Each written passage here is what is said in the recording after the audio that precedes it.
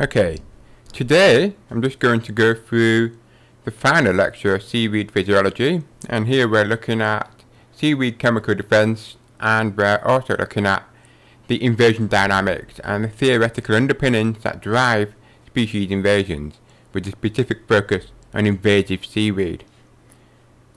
So if you recall our stress concept, this time we're adding in a new dimension of greater diversity and herbivores that can come under a combination of different stresses. Remember that stress is not just about the initial sense of that stress, that just one-off stress experience. It also can be multiple attacks from different herbivores. There can be more or fewer.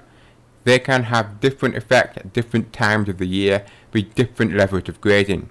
For example, here we see a picture of Littorina obtusata on a frond of Fucus serratus. It shows that grazing just occurs on many different intertidal species of seaweed.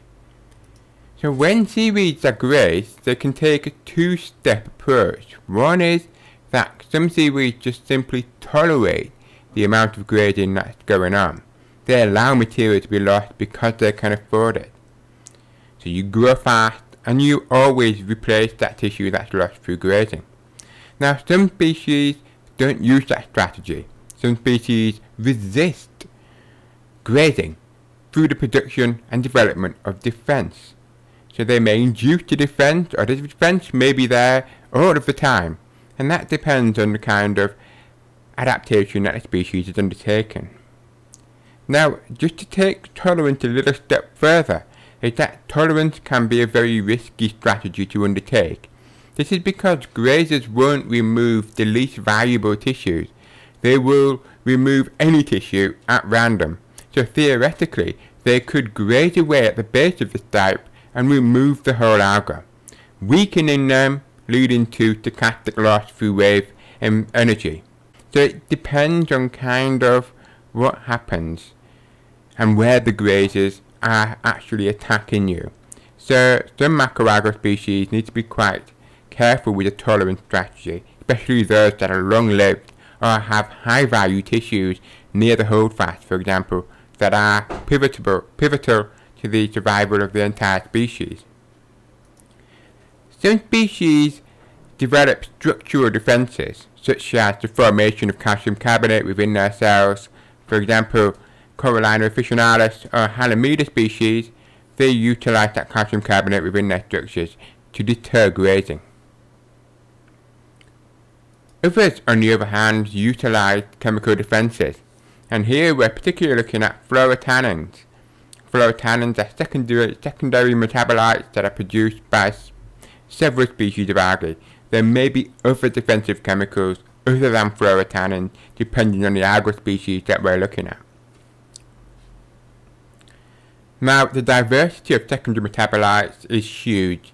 What they're used for can be a wide variety of different compounds, can be used for different things.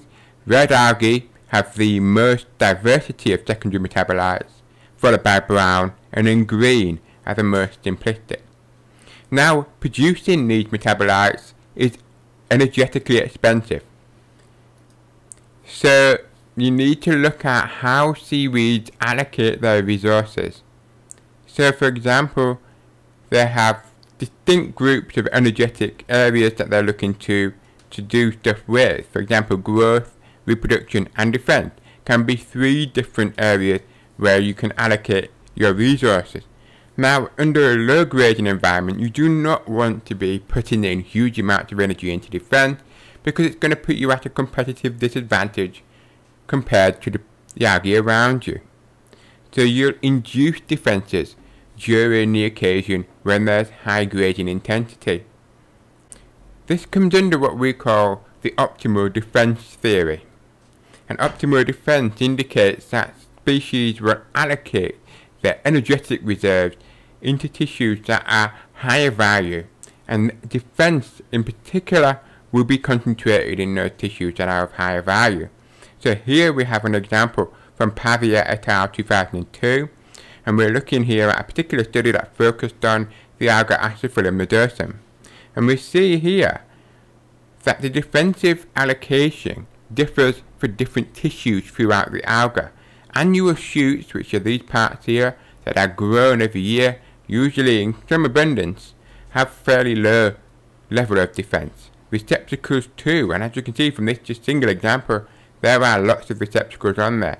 Even though they have a high value for the alga, losing a few of these is not going to catastrophically have an effect on the survivorship of the next generation of Acyphyllum.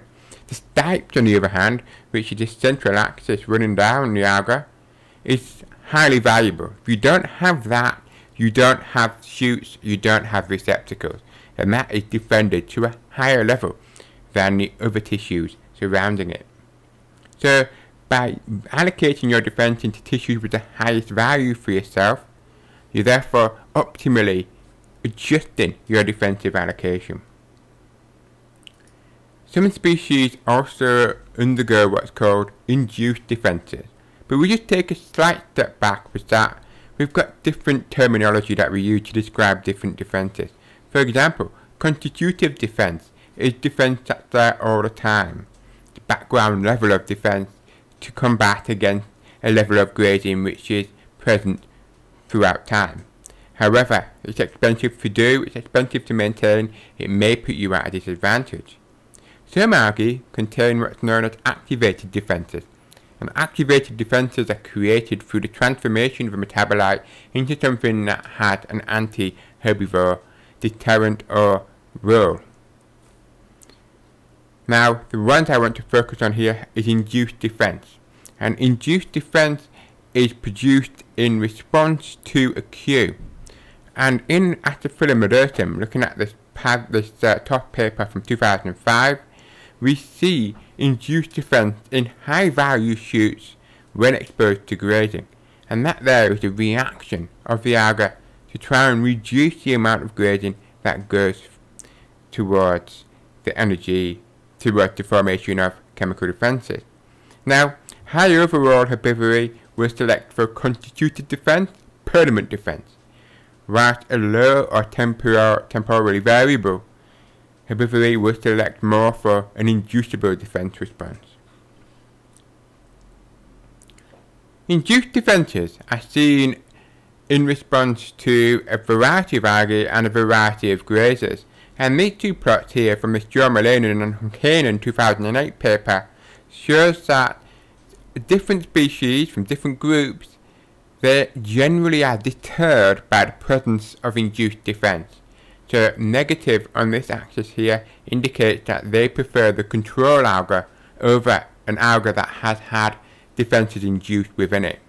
And that tends to be across the main variety of these different species. Echinoids here, they seem to have a different response. However, there's only 2 studies being cited in this particular meta-analysis. We see induced defense mostly in the brown algae, also in some green and some red, but the responses can be variable. But browns tend to induce the most chemical defenses. So how are these defenses actually induced? Researchers have found that in some situations, by mechanically abrading it or cutting the alga, you won't induce a defense. However, if you utilize a chemical compound, a cue, which may be present in the saliva of a grazer, you actually can induce a response. And that is basically what this plot shows here.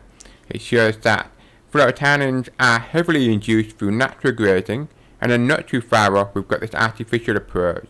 But if you just abrade it or you don't abrade it, you just add some chemical cue, you only get a smaller response. So really it's about inducing this needs to be a reliable response. If you are inducing defenses in response to wave energy, for example, you're going to be having a lot of false positives. You're going to be wasting a lot of energy on something that's not going to have a big effect.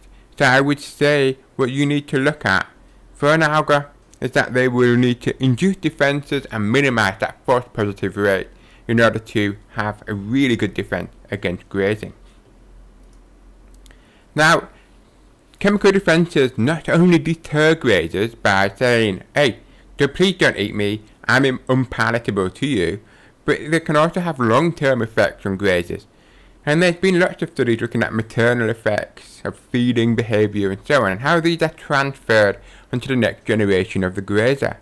And here we find, in this study by Toth et al. 2005, we see that there's reduced fecundity when grazers consume tissues with a higher level of defence, so that the algae is actually having a knock-on effect in this arms race between the grazers and the algae coming together and fighting to see who can win. That's actually having a long-term effect on the grazing community. So they're highly valuable, highly effective compounds that are used in the ecology of the algae. So that concludes defensive chemicals. Now if we just quickly move on to invasion dynamics, and we're going to look here at Sargassum muticum. Brown algae originates from Asia, predominantly around Japan.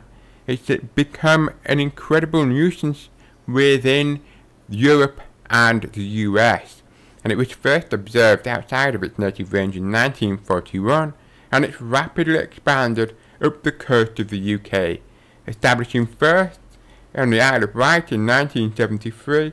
It spread all the way up the west coast of the UK, now up to Scotland, at approximately 69 kilometres per year. And it tends to be found in sheltered areas such as harbours and lagoons. And here's an example of Sargassum. Now, when I'm looking at the different theories that are talking about the invasion dynamic, really we're looking at how Sargassum might respond. So the main theoretical context is essentially an interplay of three main hypotheses, or maybe four, and as we start to get into that, we'll start to look at that in a little bit more detail. These pictures here illustrate Sargassum in response to native algae and grazers. So the first theory that we'll look at is called the enemy release hypothesis. What that suggests is that when an alga, or any invasive plant or animal, enters a new range, that the grazers there really don't know what to do with it. They've never seen it before, they don't know whether to eat it, they don't know what to do, so they leave it alone. That basically removes pressure from the alga that allows the alga to proliferate rapidly, i.e. there's no top-down grazing pressure acting upon the algae. One good example has come from this Rickstrom paper in 2006 that shows Fucus evanescens, which is an invasive algae. In its native range of Iceland, it has high levels of consumption from grazers, for example, Litorina obtusata. However, in an invaded range, such as Sweden, we see much lower levels of consumption, so it's not getting the same level of top-down pressure. That indicates that that alga in Sweden doesn't really have any specialist enemies that have grown alongside it over millennia, and they don't really know what it is, so they're not really adapted to consume it, or the algae is doing something different. That means that there's no actual pressure coming along it. So it's really about the naivety of the grazer. The grazer is not adapted to take into account this novel food source. That's the enemy release hypothesis. The next hypothesis that happens is the evolution of increased competitive ability hypothesis. This is essentially an extension to the ERH that suggests that release from herbivory will basically promote genotypes of the invader that allocate lots of resources to characteristics that make them more competitive, such as rapid growth, high fecundity, for example, rather than them allocating energy into defense or chemical defenses, structural defenses or chemical defenses. Okay? Now, the Rickstrom paper actually found the opposite. They found that the invaded alga was actually more defended than in its invasive range than in its native range, indicating that it's actually doing something that has, in a way, increased its competitiveness, but it hasn't been through the allocation of defensive chemicals. Now, that actually supports a slightly alternative hypothesis to the EICA, which is known as the novel weapon hypothesis.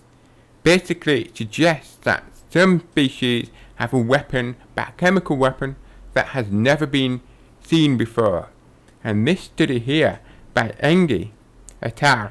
2012 suggests that that is true for the red algal species Bonimazona hamifera. Here you can see in this study that this particular compound, 1133 tetrabromo 2-heptanone, has never been seen before by these grazers in the native range of the grazer, the invaded range of the alga. And that by exposing those grazers to that anti-herbivore compound, they are massively deterred from grazing upon particular substrate containing that compound. However, the control are quite happy to consume it at will. So that having a novel chemical defense seems to release Bonimazona hamifera from pressure from grazers, and that novel weapon there is essentially an extension of the EICA.